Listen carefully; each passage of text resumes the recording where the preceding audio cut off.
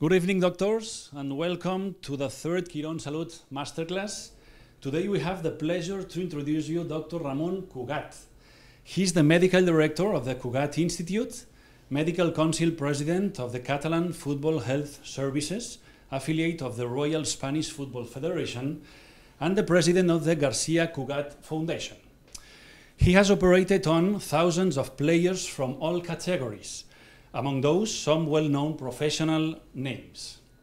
He is recognized for using new surgical techniques and diverse biological treatments. In recognition of his work, he is repeatedly invited to give lectures and presentations in international and national medical congresses. In addition to further validate his work, he has been published in numerous scientific journals. 3 quick instructions for you, doctors, for today. The questions to Dr. Cugat can be typed in the questions and answer box. Some questions will be answered by the doctor at the end of the session, and the certificate of attendance can be collected at the end of the session. Please, Dr. Cugat, you can proceed to present the webinar. Thank you very much. Thank you for this kind introduction. First of all, good afternoon, everybody are in Emirates. And we are coming here in Quirón, Barcelona, and we talk biology. Why biology? Because normally the orthopedics pay attention in the fractures, reconstruct the anatomy, then reconstruct the function as the ankle, the hip, and the knee, etc., etc. But we omit one very, very important concept. We need to think in biology, because the fracture is healing by the glue, staple, plates. No, it's healing by biology.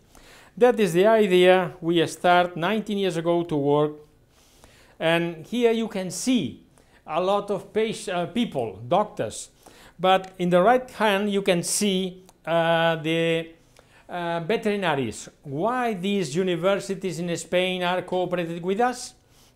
Because, as Mr. Seguí said, we have a foundation, and we are working together with these people from this university in Spain. And then here we have not only orthopedics, sports medicine, people on research, nursing and rehabilitation. We are focusing in sports medicine and sports traumatology, and that is the idea. I am not coming alone here in Barcelona today, and I moved to Dubai nowadays in this moment, because I am coming with everybody you can see here, and maybe we have some other. I'm sorry, I remove. I think will be more speak more clear. My disclosure, I don't have any problem, and perhaps the goal of leading treatment. We need to restore the anatomy, recover the function, and regeneration through biology. And we can use these 2 ways: surgical treatment and non-surgical treatment. The goal of regeneration is we need to think in a scaffold, we need to think in cells and signaling molecules. The bases are signaling cells, the cells, and this 3-dimensional matrix scaffold. That is a wound healing process, I think everybody knows, but there are 2 different kinds of growth factors. One modulates cell proliferation, migration, and synthesis of extracellular matrix. Transformant growth factors, beta-1, PDGF, and insulin growth factor like 1. And another group, vascular endothelial growth factors, hepatic growth factors, and basic fibroblastic growth factors. There are chemotactics, mitogenic, and endothelial cells promoting angiogenesis, this group. There are 2 different groups of growth factors. And the growth factors mode of active definition is a tyrosine kinase receptor The mechanism of action. Growth factors are cellular proteins, cytokines. They are a type of biological mediator which regulate key events in tissue repair. It has been noticed that all of types of connective tissue, bone, muscle, cartilage, synovial membrane, tendon, ligaments, meniscus, skin, contain mainly of these signaling proteins, which play a very important role in the remodeling and repair of the different types of connective tissue. The mechanism of action of the growth factors. Physiology function of the platelets, which are hemostasia, and deliver proteins to areas where tissue is damaged. The aim is to use platelets as a vehicle to deliver growth factors to the injured site, mimicking the physiologic process of tissue repair. We need to remember, because PRP is a generic name, we are using PRGF endoret. Why? What's the difference? We put the name and surname because, as I said, PRP is generic. That is the reason there are many papers, one in favor, the other contra. Why? Because we don't use the same product. I can say, please take a fruit, but I need to ask which kind of fruit. Apple, orange, banana, grapes, it's completely different. Or in front of one infection. You can take antibiotic, but which kind antibiotic? We need to see what's the best sensitivity to the bacteria we need to attack. That is the same. PRGF, the characteristics are platelets and plasma, without leukocytes and without red cells. It just increased 2.5 times the number of the baseline platelets and activated only with calcium chloride. And here on the right you can see 5 formulas to see how is when we spinning, then when is activated using the soft is a coagulation, the fibrin, and then the supernatant. And the supernatant is one of the more rich liquid with the growth factors. And that is, you can see the protocol, the standardization.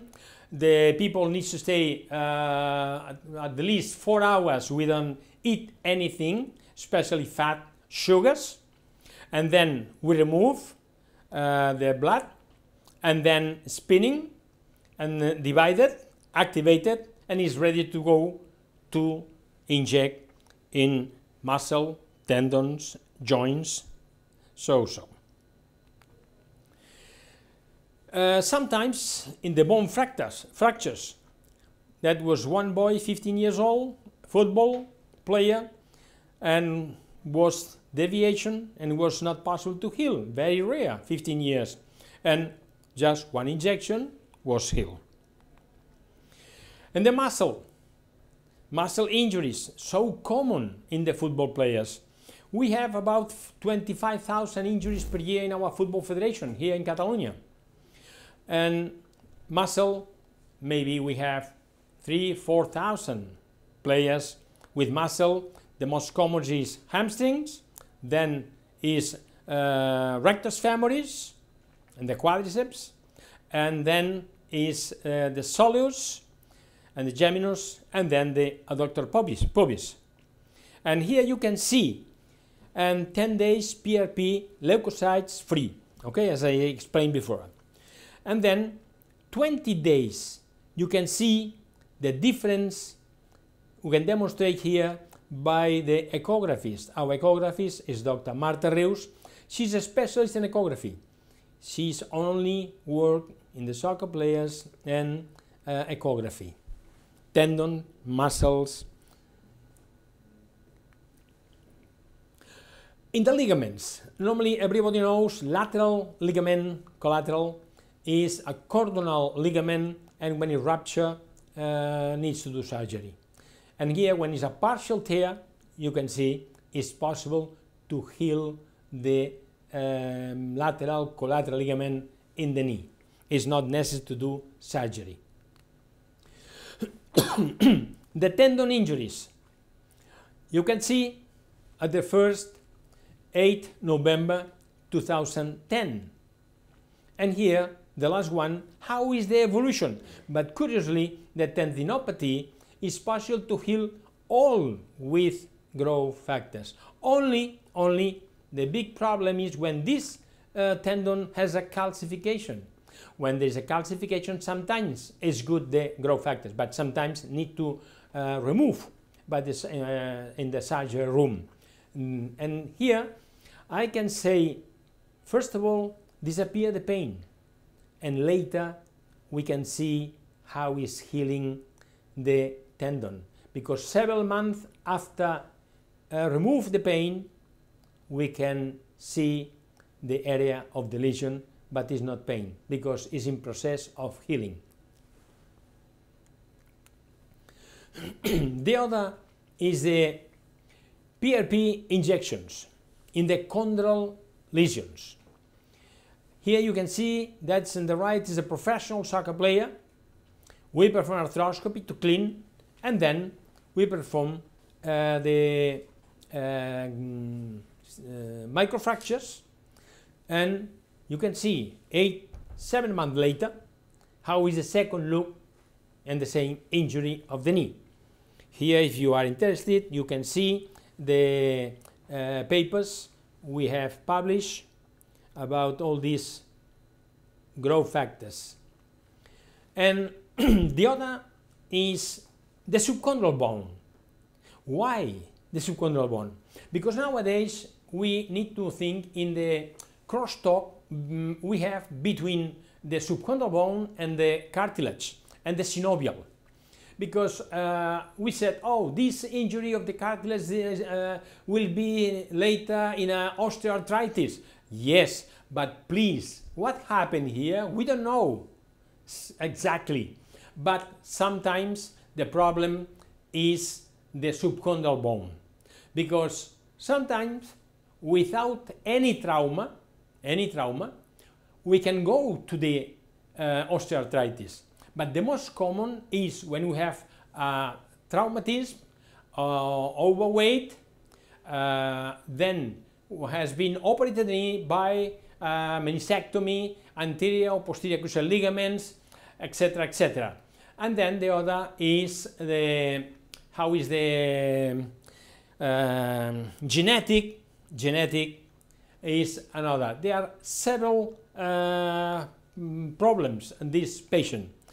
And here, the idea is to inject, as you can see on the left, inject inside the patella the growth factors.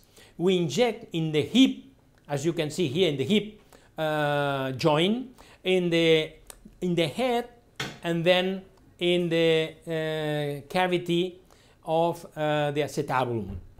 And then in the knee, we can inject in the medial femoral condyle, lateral, and then not only in medial lateral, maybe in the patella, as I said, in the tibia too. And is one treatment is doing very, very good, needs to do in the surgery room because it's painful, and need to do just a sedation. And then this intrabone injection with this small motor with a drill, this very thin needle, and maybe 2 hours, 3 hours later can go home. We talk about regenerative medicine bases as the scaffold, cells, and signaling molecules.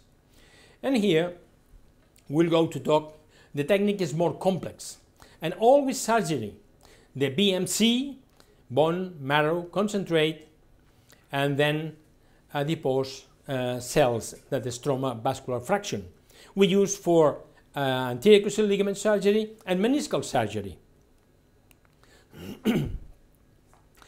The stem cell definition, advances of its use. Stem cells are undifferentiated or partially differentiated cells that can differentiate into various types of cells and proliferate indefinitely to produce more of the same stem cells. They are the earliest type of the cell lineage. Easy isolation, high differentiation capabilities, strong colony expansion without differentiation lost, immune suppression following transplantation, powerful anti-inflammatory properties, and the ability to localize to damaged tissue. Remember, we talk about the PRP. That's the same when we talk about cells. Which kind of cells is the best? We don't know. We can say here adipose and bone marrow. The same name but different composition. Adipose, enzymatic digestion or not. RCS, non-enzymatic digestion, it's mechanics. And then bone marrow concentrate, open or close obtention system. The cells, bone marrow concentration. You can see we remove from the iliac, posterior part of the iliac, and then we have treated from 13 to 18, these 5 years, 278 knees, the majority, 157, hip, 95, ankle, 23, and bone osteonecrotic, 3. And the chondral defects treated with concentrate of bone marrow, derived stem cells, non-expanded, because in Spain it's forbidden, it's not possible. And here you have seen the product. The product, you can see the bone marrow, and then the bone marrow concentration is, you can see the difference when we concentrate. The results, as the knee and hip results of past 3 months. That's improving, movement, improvement, recovery faster, imaging, no significant change, adverse effects, non-methodology, one-step surgery and reproduction, cell concentrate, no significant difference between the bone marrow and the concentration. Poor results in patients with malalignment, because that is not biological problem, that is a mechanical problem. Maybe first of all need to do high tibial osteotomy or distal, depends if it's varus or valgus, the femur. And then the other, tensiomyography. Physiology fibers concentration time is shorter and easier recovery. That is so easy when we use the professional soccer player to avoid injuries in the hamstrings and the quadriceps, etc., etc. Now, adipose, the stromal vascular fraction, and anterior cruciate ligament, this 20 and 60, 80 in total. Meniscal surgery was not finished, not yet. The adipose, we can see, removed by the technician, not by us, because we need specialists in plastic surgeons. That was a study, what happened when finished the anterior cruciate ligament reconstruction, when we inject one injection of this material inside the knee joint. The objective is to assess safety and feasibility of injecting adipose-derived regeneration cells into the graft tissue during the anterior cruciate ligament reconstruction surgery. And here you can see the multiples of mechanism actions. The new blood vessel formation, wound remodeling, paracrine signal, immune modulation, and prevention of the dead cells. Here you can see all the process. The soccer player is on the table, we remove, and we can get first clean the fat and final addition of the enzyme, and then collect the shearing with cells And finally, we inject inside the graft a little drops, not so much, and the rest around of the graft. And then on the right, you can see the element is a counter for to see the viability of the cells. And then that is the demographic. We have all soccer players, 20. We lost one because 10 months after the surgery go back to play and has a distortion and re-rupture this ligament. The age you can see is 24 medium, and bone marrow index and the fat, viability cells, you can see the dose we inject, etc., etc. And here maybe is much better one picture than 1,000 words. And you can see what happened this anterior cruciate ligament at 2 months post-surgery by a study of MRI, 4 months, 6 months, and 12 months. You can see how is increasing the ligamentization of this ligament. But sometimes you can see histological is not the same collagen, is a little fibrotic collagen.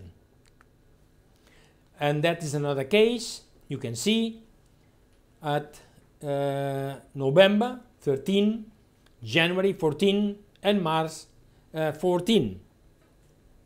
The idea is healing quicker.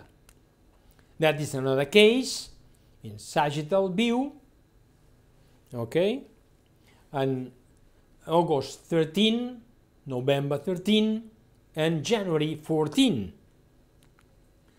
And that is another, you can see, is so common, this picture, when we use growth factors. And we can say, has been studied by Dr. Roberto Seijas in his doctoral thesis, and we can see at 4 months are significantly difference between the group with the growth factors and the group without growth factors. But curiously, at 12 months is practically the same. But why? Because the growth factors accelerate healing. That is the reason at 12 months the growth factors finish several months to work, and the body continues when we don't have growth factors. And then we continue. Try to use one scaffold from growth factors and the minced pieces of cartilage, that is autologous cells but not stem. And we need to go to the surgery room. That is a little more complex surgery, but the better results. That is useful when we have chondral defects. In chondral defects surgery, and why? Because everybody knows when we are inject the autologous liquid to gel dynamic scaffold as a carrier of biological mediator in tissue repair.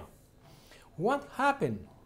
First of all, there are degranulation of the platelets, and these granules, someone is going diagonally to receptor of the membrane, and the other is attached in the fibrin glue, and later is delivery, and the action is the same. One is more directly and then indirectly. That is the pot phenomenon, because finally they create the biosynthesis and the molecules to the cells activators. That's one pilot study in a sheep model in Córdoba University in the Faculty of Veterinary. And in the left we can see the defect we create 8 millimeters in the medial femoral condyle, and you can see the tension of collagen 2. All is collagen 2, no collagen 1, no collagen 3. And that is the chondrogenesis and regenerate cartilage with collagen type 2 at 6 months with nearly the normal macroscopic ICRS assessment. You can see the pictures is first sacrifice the sheep at 1 month, the second is at 3 months, and the third at 6 months. That is the reason. And has been studied optical microscopic or electronic microscopy. And this was equivalent of the structure to mature cartilage. This treatment is an easy, effective, safe, reproducible and cheap alternative option to treat chondral injuries. With this, we need to say thank you to our little sheeps. That is one soccer player. What happened? From 2015 till now, we operated 159, the majority are soccer players. And we can see the lateral femoral condyle is a fracture of the cartilage, is a big part of the condyle, degree 4, and we go to the surgery room in acute case and remove the pieces of cartilage. And this cartilage, we keep it as similar, we have a goal. Why? Because then we mix the fibrin glue from the growth factors and mix with the pieces, minced pieces of cartilage. And you can see now, then by arthrotomy, no by arthroscopy, because is in conjunction with the serum is cleaning and we lost a lot of growth factors. Here in the video you can see the mesh with the minced pieces of growth factors. Feel it, and then you can see some drops of activated growth factors. You can see at the top, the bottom, the chondral injury in the trochlea, in the second or in the fourth picture. Then that is possible to use in the patella. Yes. In the trochlea. Yes, as you can see. In the condyle. Yes. In the medial, in the lateral. Doesn't matter. And in the talus, osteochondritis dissecans, here you can see we implant this mesh and we try to show you how is the movement, flexion, extension of the ankle, and the mesh is attached. But why is attached the mesh? Because there are about 12 proteins are adhesive proteins, and that is the reason, and we don't use any mesh to cover over. That's another professional soccer player, the first division, top. And you can see on the left the fracture of the patella was dislocation, then entrance at the same time, and in the middle, how we can restore? We clean, and the pieces of the cartilage, we get it and mix with the fibrin glue.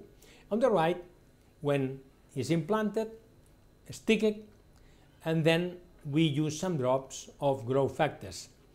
And the MRI you can see at 7 months, but at 7 months we have at 3 months. It's quite similar at 7 months. Why? Because heal quicker. You can see how it's possible to restore the cartilage in these cases with this technique. Sometimes we have more complex meniscal transplantation, anterior cruciate ligament reconstruction the second time, and then the cartilage injury. We can do at the same time the 3 surgeries, because that is one professional soccer player. The patient has been evaluated the first 15 cases by Dr. Alentor, and minimum 10-month follow-up. An excellent and good results, over 70, 15 cases. 15 in MOCAR is 9. Regular is 50, 70, 4 imaging. And poor, under 50, 1 case. Here you can see what happened when in acute microfractures and inject one injection only the growth factors in the left. That's a professional soccer player. That is not a professional, is a young. Nowadays is a professional. And was an osteonecrotic, 16 years old, and we cover with this cartilage. And nowadays, 5 years later, he is playing. But now he's 20 and he is professional soccer player. You can see in this case the second look what happened. One is with a microfracture plus intraarticular PRP. In the other second look is autologous PRP matrix and plus cartilage chips. And what's the summary? When we have this kind of injury of cartilage, we have two ways. One is two-step surgery, the most common in the world. Isolated cells sent to the lab, cells culture, expanded, and the second step, surgery for implantation, and we using a mesh, artificial mesh. And the other for us is just one step, open, mini arthrotomy, as you can see, and adapt the mesh in the medial condyle, lateral condyle, tibial plateau, and the trochlea, in the patella, or as you can see in the talus in the ankle. And just, I suppose, take home message. But the most important, have you seen, is the images, because I think it's most important, one picture than 1,000 words. The signaling molecules, the proteins, obtention, application, easy, time-saving, results satisfactory, and musculoskeletal system injuries. Cells, the obtention, application complex, always surgical. Results similar but longer than signaling molecules. Proteins obtained in surgical ACL, anterior ligament, meniscus, condyle defects, bone fractures, complication, treatments. Sorry. Three-dimensional matrix, scaffold, signaling molecules, proteins, and non-stem cells, the chondrocytes. Obtention, application complex, always surgical, and the results better than signaling molecules, proteins, and cells, bone marrow concentrate, in condyle defects surgery. But don't forget, not only this kind of treatments, we need to think in 3D bioprinting, or other cells, muse cells, other blood-based therapies, and genetics, because biology is in continuous evolution, and biology is not the present, is the future. Thank you, my friends. Thank you. Good afternoon. And if you have some questions, I am ready to answer if I can. Good afternoon, everybody. Thank you very much, Doctor, for such an interesting presentation. We have some questions for you. First of all, what is better to use, cells or PRP? Depends. We need to study in which kind of injury. For example, if you have an injury of the patella tendonitis, I think is more expensive. The cells needs to go to the surgery room and anesthesia. If we inject only growth factors, we can heal, and is more economic, and maybe in half hour is ready to remove the blood, spinning, and then inject under echographic control. Needs to be very accuracy, and these injections needs to do under echographic control. Perfect. Second one, PRP can always be used. That is, do they have no contraindications? No contraindications. I have only when there is any arthritis, acute. I never use. I don't know, but I never use. Then there is another contraindication in some book, in some paper you can see, is when there is the platelets is a leukopenia. They are poor platelets, but I think we can use, because the growth factors, there are two sources we can see, not only from the platelets, the plasma, and sometimes we can get growth factors from the plasma and they can work too. The third one, how long will it take for a footballer with a muscle injury treated with PRP to play again? Normally, if the injury is for 8 weeks, maybe in 6 weeks come back to play very well. Sometimes in 1 injection that's enough, or sometimes 2, maximum 3 in the muscle. And the muscle needs to take care. We need to use the poor fraction. Never start with the rich. Why? Because in the rich we have a lot of platelets, as we said, and then we have a lot of TGA-beta1, and TGA-beta1 is a fibrotic tissue, is a very anabolic growth factors, and we need to take care with this protein.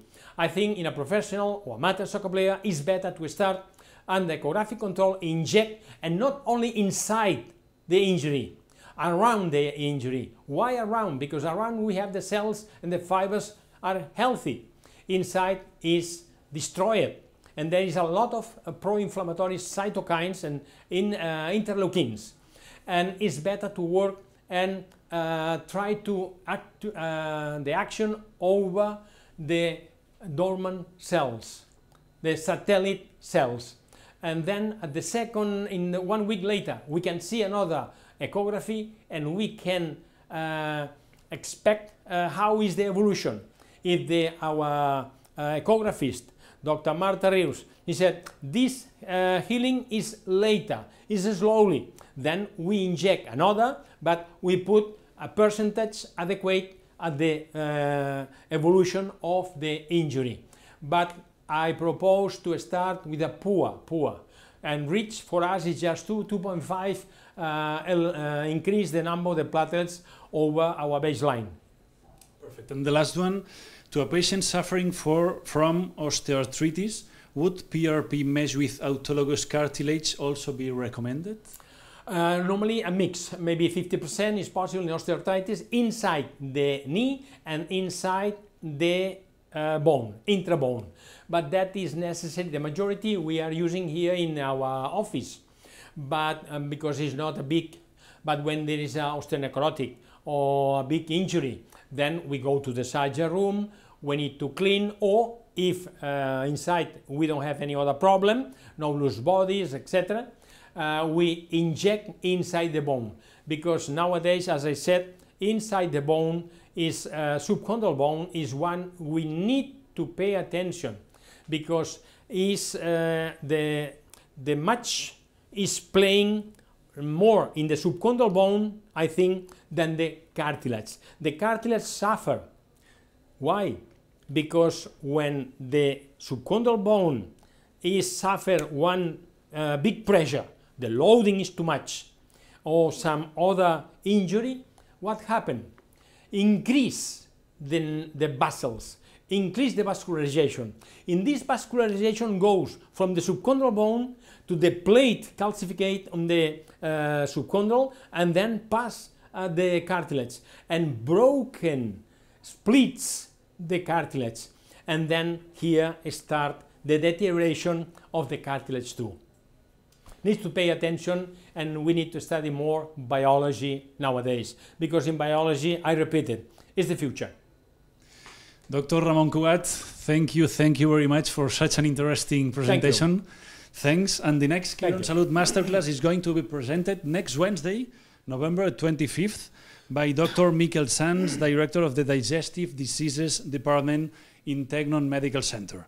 Thank you very much for your attention. Bye-bye.